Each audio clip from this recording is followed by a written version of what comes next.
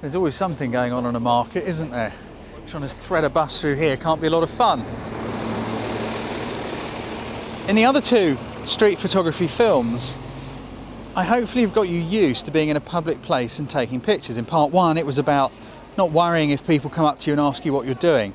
In the second one with the burger van, it was about being around strangers and taking pictures and kind of building up your confidence to understand that it's okay. But something which is on all our hearts, I guess, to try and catch are those candid moments. So with street photography, there are times to be kind of quite loud and very, very obvious, as I have been in the previous two films, but there's also going to be a place for being quite quiet and candid. And provided you've got used to doing the other two things, you'll hopefully be able to feel comfortable doing that yourself. Now, I'm not saying that I'm only going to do candids now. There may be moments when I might actually even stop and ask someone if I can shoot their portrait, if I think it's going to make an interesting picture that sort of fits the brief. But what I'm really looking for, if we can get it, is little magic moments between people. I don't know if we'll get that this afternoon or not, because, you know, we only have so much time to spend down here doing it. But to get pictures of people just being people, kind of as an observer. So that's what I'm going for, and I may or may not speak to them.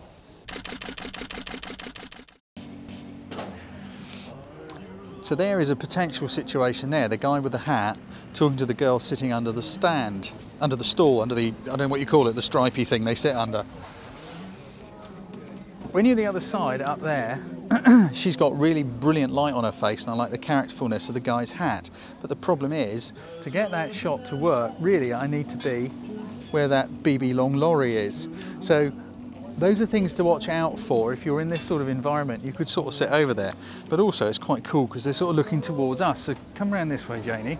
If you're out with a friend, you can you go that way? You can often sort of pretend that you're talking to the friend, while in fact what you're doing is just kind of shooting over the friend's shoulder and grabbing shots. Look at that, you see? So what I'm doing now is just grabbing some shots of those two, and they've no idea. So it's sometimes worth taking a friend along with you, because all the time you're talking to the friend and making out you're chatting to them, what you're really doing is looking over their shoulder and just kind of, you know, sort of grabbing a shot like that one. There we go. Oh, these guys are cool. Look at that. Look at this guy. Look, he's really lost in his music. I'm going to nip over the other side. Now they know what I'm here, and they don't seem to worry about it. Let's try and get this man straight on. I'm going for a square on shot here of both of these guys. Look at this. Look. Now they obviously know that I'm here.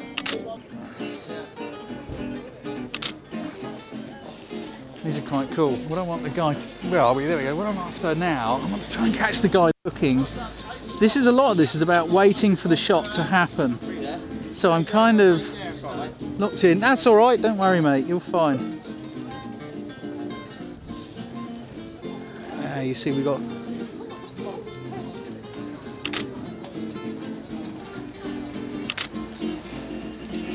Yeah, I think they're quite cool. I'm going to try and shoot from another angle. If you can shoot against the light, you often get a much nicer look. Now I like that because now it's getting quirky now.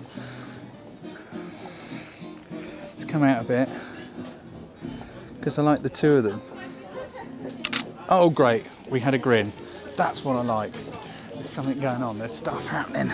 The light is really cool now.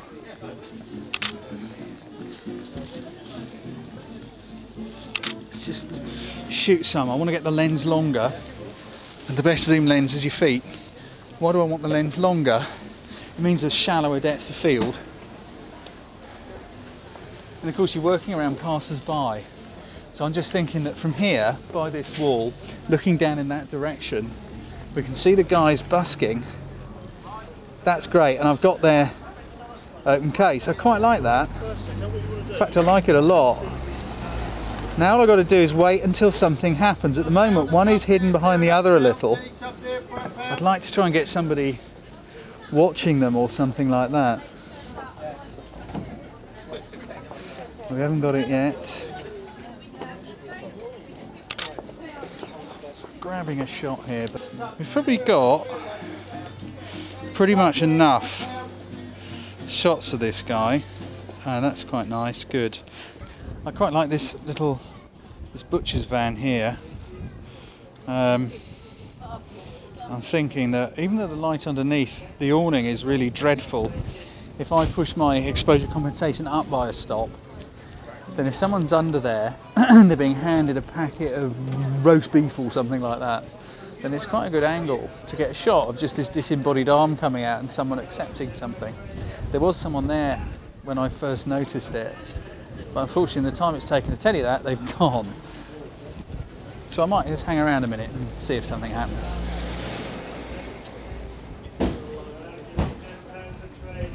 Oh, something's happening. They're obviously having a very long and animated conversation.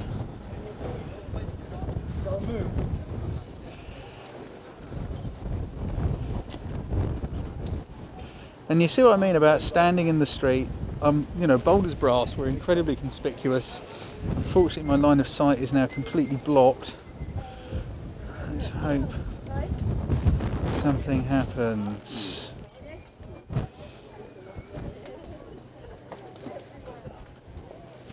The only advantage of being able to stand around this long is it helps me frame up my shot. I'm noticing a street light way in the background. No, didn't happen. What a shame. Oh, she's going back. This can take so long to get really cool shots. Right, I've got to, no, someone walks in front of me, I've got her in focus.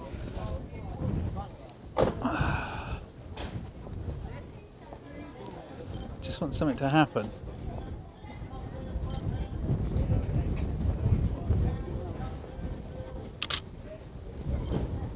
Got her looking at stuff, but it's not the shot that I want. I want something coming out of that van.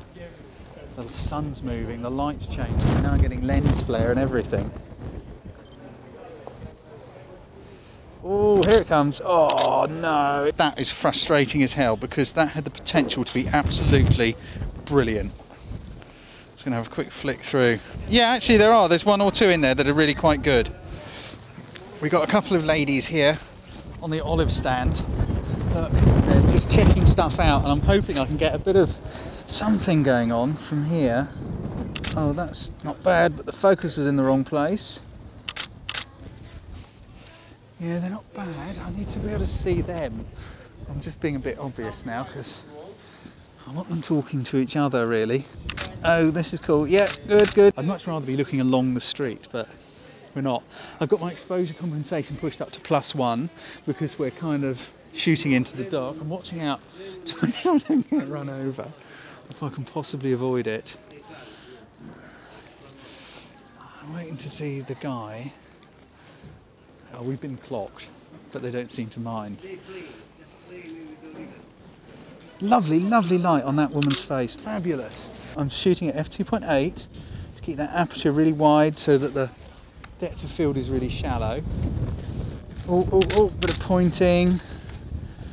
Now I know I'm taking loads of these pictures. Oh, bit of tasting going on here. Yeah, good. We've got a bit of life happening. I'm not looking at you guys because I'm really concentrating on what's going on. Let's hope something happens. Come on. Right, and money's changing hands.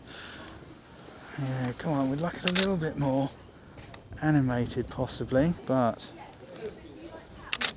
a couple of smiles. Still waiting for that interaction. They're having a long conversation.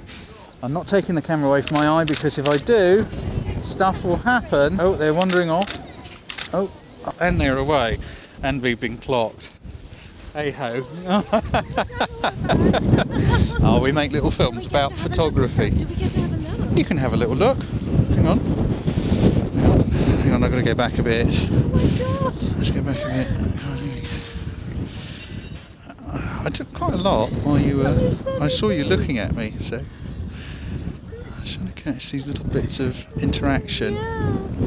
Quite like that one. Yeah. I like this guy. Yeah. And that one. And that one. Yes. Yeah. Thank you for posing for me. That was really kind. Cheers. Oh, what nice ladies. That's cool. Look. It would have been much nicer if I'd moved that way in the street so we didn't have that horrid white van in the background, but I couldn't do that without beating Jayne clean off her feet with the camera. So we hope that's given you some inspiration, some ideas for how to go about street market photography. I didn't get exactly the kind of shot that I had hoped to get when we started filming. But that just goes to show you that you do have to put a lot of time, patience and effort into getting those sorts of shots. You don't just wander around wildly snapping and go home with some great ones. You spend a day out in an environment like this and go home with, what, 3 really, really cool shots? You've done very, very well. So there we go, once again. Post some of your pictures to our Facebook page. We'd love to see them. I hope this has given you an idea. And again, look forward to seeing the pictures soon.